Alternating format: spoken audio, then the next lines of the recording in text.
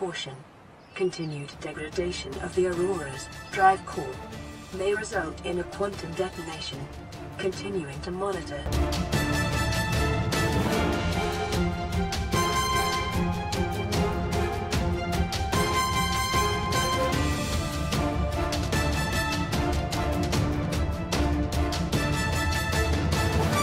Hi everyone, and welcome back to another episode of Subnautica with me, JCB. We left off last time. We'd just started gathering some supplies for tools. We've got a couple more things to get.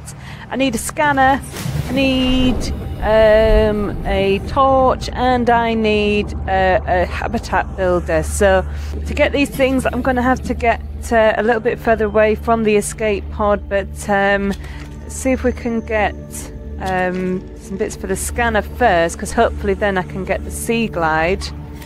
Do I need this yet? I may as well get some table coral while I'm there. It's quite interesting when you read what each thing can be used for. So the table coral says that it has a certain quality that allows it to be used for electrical circuits, so that's pretty cool. But yes, let's get the scanner first, which I think we just need a battery for. We'll need oxygen and possibly some titanium, which I probably already have. So let's go see if we can make that first, and then we'll go and get the stuff for the habitat builder. Nice, so we've got the scanner. The scanner can be used to synthesize blueprints from salvage technology and to record alien biological data. So as you can hear, it's extremely useful. So what else I need? Some glass. So I need quartz to make glass. So again, we're going to have to go a bit further out. So let's see if we can find anything useful quite close to us. Sometimes there's a wreck nearby, but yeah, with the scanner you can get useful information on different things. Let's have a look. Should be able to scan the fish. Oh, get the keeper. Oh, okay. Coral tubes. You can scan most things. It's like scan everything. I want to scan you, Peeper. Come back. Yay! Okay. So sometimes there's a wreck close by to where you start. So we'll have a swim around and see if we can find anything. Just want seaglide that's going to help us, that's going to propel us in the water a bit faster. Oh, found something here that looks like part of the ship. Is there anything in there? Oh, look, the rest of it's there. Haha. Right, let's see, what have we got here? Come on, I want seaglide, I want beacons, I want grab traps. What we've got? Seaglide fragment, yes! Oh, nothing in there. Ha! Grab trap, they're really useful. So, yeah, there's some more. Grab trap. What's in here? Oh, nothing. Oh, I'll grab trap, but that's fine. We'll get the titanium from that. That's good. We need all the titanium we can get. And there's a beacon. Beacon fragment. How many do I need?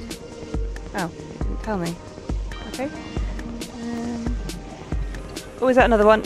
Yes. So they're going to help us. We can set those at different points. To help us find where we're going to be, where we've been, sorry. And yeah, just because you don't have a map, see? We'll get a compass soon, but what we don't have is a map. Is there any more seaglide fragments? Oh, that's a shame, but we will find it.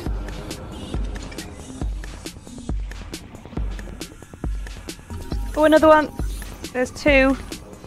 Oh, I've got it. I thought I needed three. Nice one. Acquired.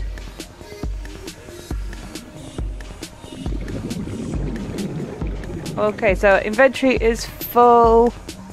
Okay, well the radio message that I've got should lead us to another seaglide fragment anyway, so let's go back. And we'll make the seaglide if we can. Where's my home? There it is. And then we'll get the bits for the habitat builder. And yeah, then we'll go check out this radio message. Okay, so for the seaglide, I need a battery, need some copper wire, I've got lubricant, I've got titanium, so that should be pretty easy actually. Let's see, what haven't I got for these more mushrooms? Okay.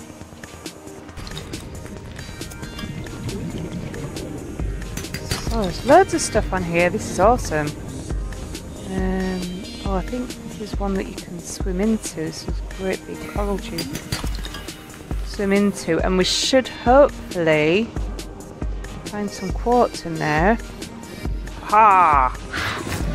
Oh, that's one of them things. Ah, it's gonna blow up! I can't swim. That's enough. Go away! And I'm gonna die. I'm gonna die. I'm gonna die. I'm gonna die. I'm gonna die. I'm gonna die. No, I'm not. It's fine. It's fine. It's fine. It's fine. Breathe, boy. Breathe. Ooh, is that an eclipse? Oh, wow! Still. It says I can see the eclipse. Stop flailing, man. That's so cool. I've not actually seen that before. Nice. Okay, okay. That's a nice touch.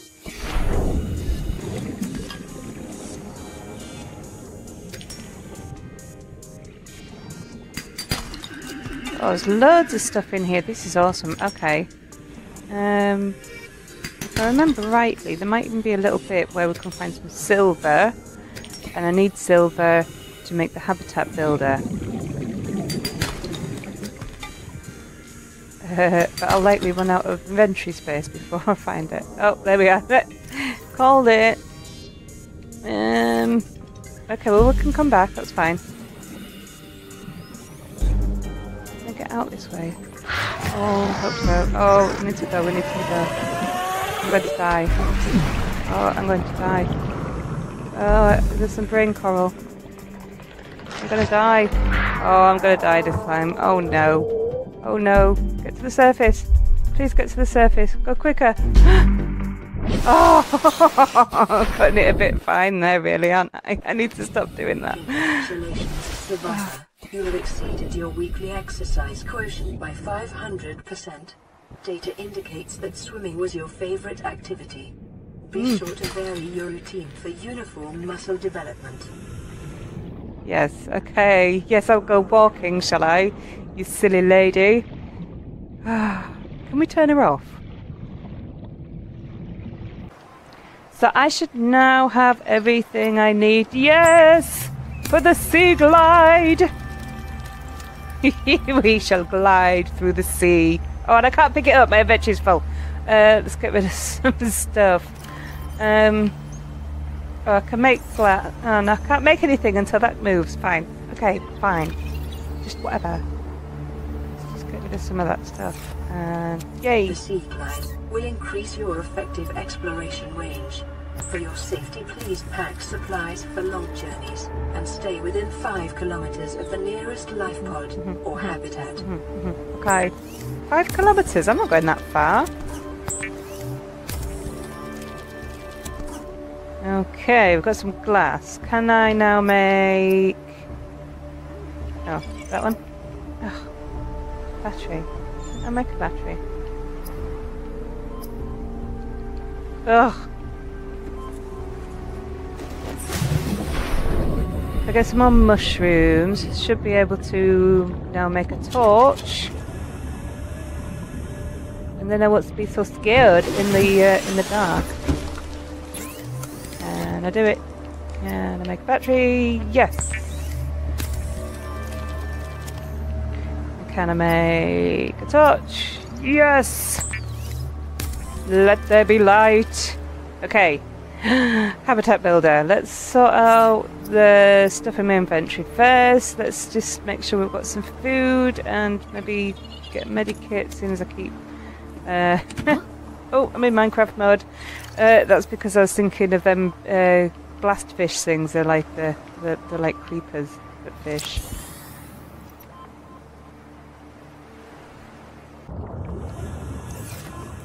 Oh, look, we can see. Yeah, oh, don't shine it in your face, you silly man.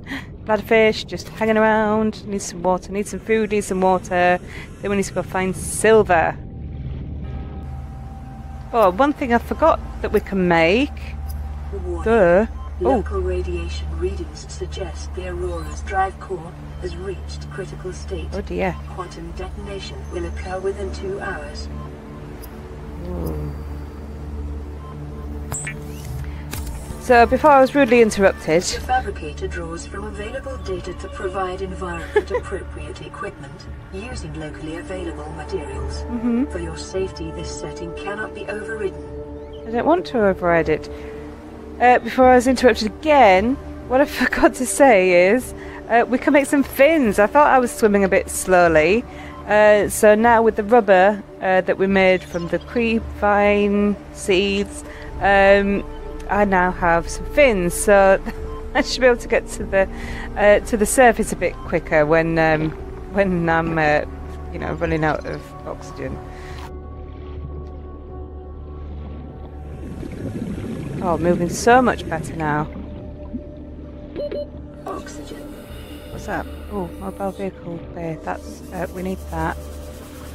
Not just yet, but we will need that. Mobile vehicle bay fragment. So we're going to need that when we get our little submarine. Oh, stalker. Oh, he's just bitten that. I know, but I want your tooth. Did you drop a tooth? He did! Get it. That. That's useful. That will become apparent later on. I just want some silver. Oh, salt. Oh, too many things. Seconds. Oh. Need a bigger oxygen tank. Ah! There's lots of useful stuff here. You've got the creep vine for rubber. If you actually cut the creep vine, you can make a fibre mesh out of it. I don't want to go down there. There's a mesmer, but I'll probably find some silver if I go down here. Oh, there. Sandstone. Looking for sandstone for silver and gold and lead. Yes, need another one. Component of many habitat modules. Oh, got some gold. Mesmer, run away. I need to go up anyway. I need some air. Be advised, a common complication for cave divers is loss of orientation. Yeah. Asphyxiation. There. Come on, please be silver. Oh, was that silver? I think it was. It's more lead. Okay, let's get back. Oh, okay. Let's get back. Ah, there we are. Now watch this. Now I've got the seaglide. I can do a proper like dolphin move. Watch. Woohoo! Okay, anyway, let's go back, make a habitat builder, and then we'll make a storage room, and then we'll go check out the radio transmission. So, just check what it is that we need. Computer chip, wiring kit, and a battery. Okay, so, do the wiring kit. What do I need? For the computer chip. Oh, we can do that. We can so do that. She says. Huh? Copper wire. Oh, there. Computer chip. Right, here we go. Habitat builder. The builder tool is designed to construct habitats capable of withstanding extreme environmental conditions. Emergency. A quantum detonation has occurred in the Aurora's drive core. The reactor will reach a supercritical state in T-minus 10, 9, I think we're safe here. 7, 6, 5, 4, 3, 2. Not good. big old ship exploding. Ah! So glad we weren't near that.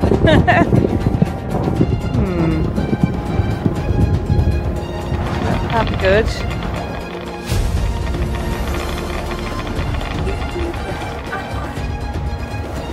Okay, so we can now get the radiation suit, which means we can get closer to the Aurora.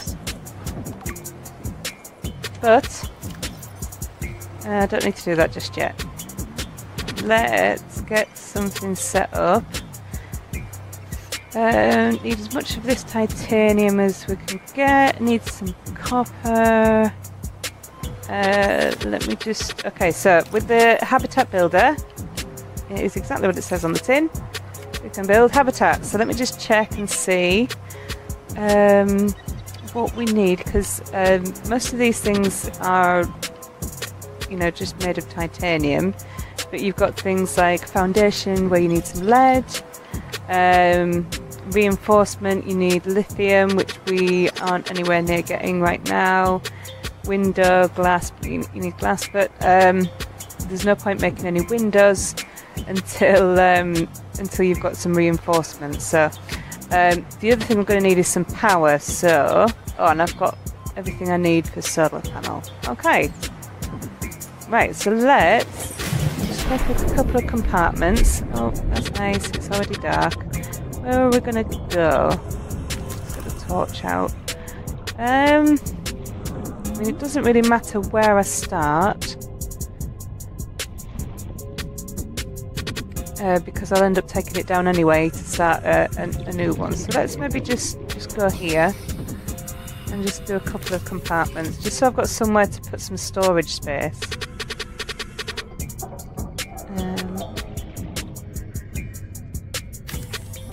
As good a place as any. There's one, and there is two.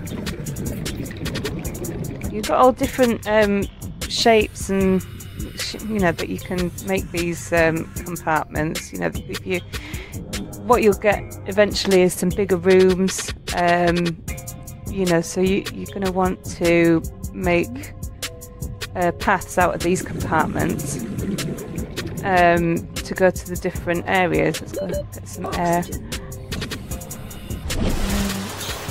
But for now, all we want is somewhere to keep our stuff. So we need to be able to get into it. Should have stuff for it, yeah. Okay, and then we also need solar panel so that it will produce oxygen. So the oh, what do I need? I ran out of quartz. Well, anyway, when it's got power, it will automatically create oxygen and light. That seems to be built into each compartment. But things like power, we need to set up ourselves.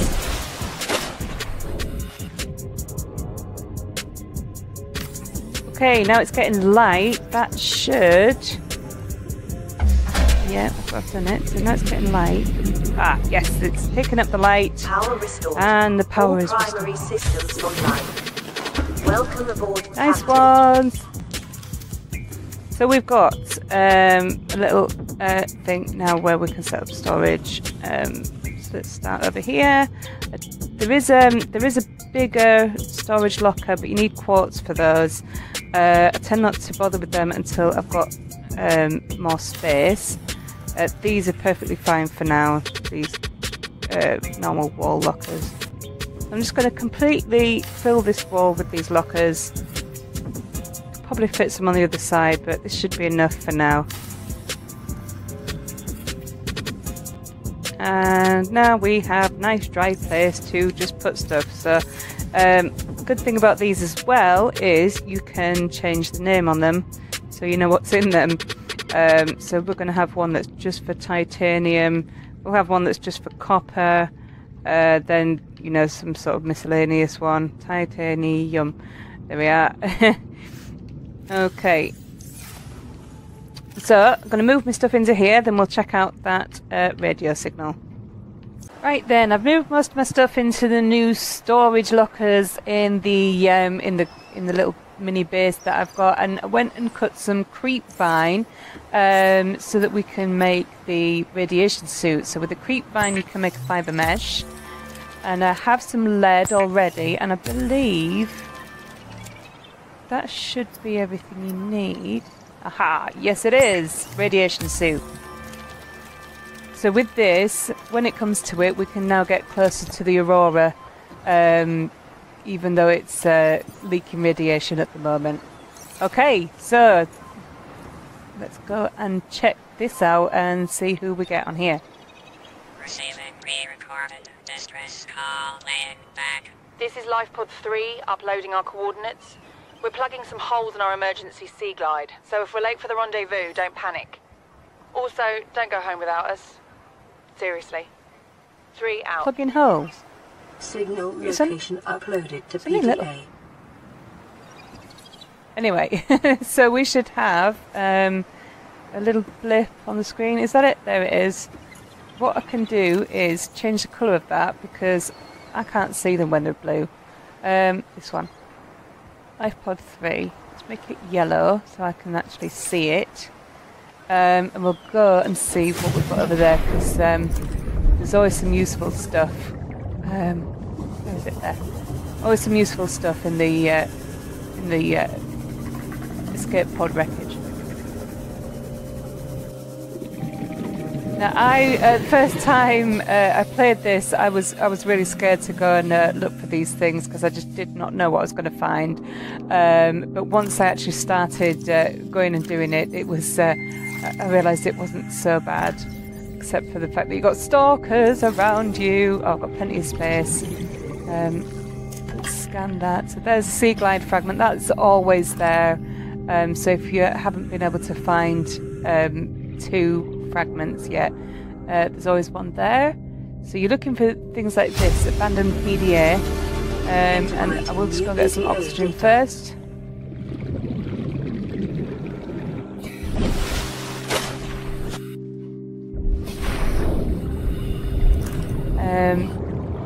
But yeah, there's also this data box, which if you find the data boxes, they have always got blueprints in them. Usually blueprints that you can't find by scanning things. Compass. Nice one. I think that's everything here. You can't use any of this stuff in here. That's broken. I think that's it. I'll have a quick swim around. Make sure. But yeah, that's it for LifePod 3. Okay, so let's have a listen. When you find the abandoned PDAs, we will get crew logs, voice logs, and like really interesting things that will go with the go along with the story.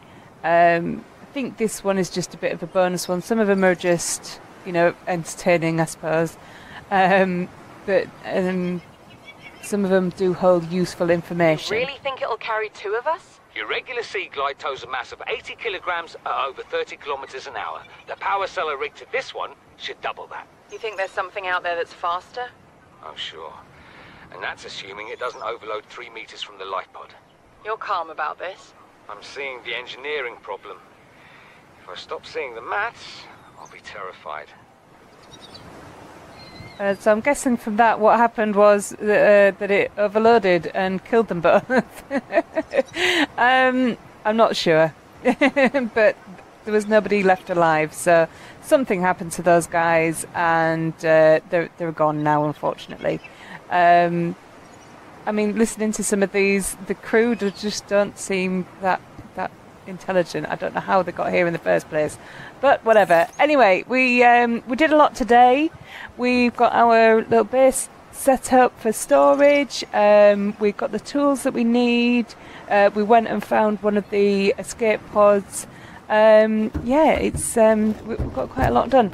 So I'm going to leave it there because that's all the time I've got now for this episode, and we'll finish off again with the view of the the strange planet that circles this one. So if you did enjoy this episode, do smash that like button, and if you're new to the channel, please do consider subscribing, because it really helps me out. Press that bell button for all notifications. There's links in the description for Twitter and Discord and Facebook, so if you're using any of those social media sites, go check me out, come and say hello. I'd really love to hear from you. And until the next episode, guys, I will see you then. Bye.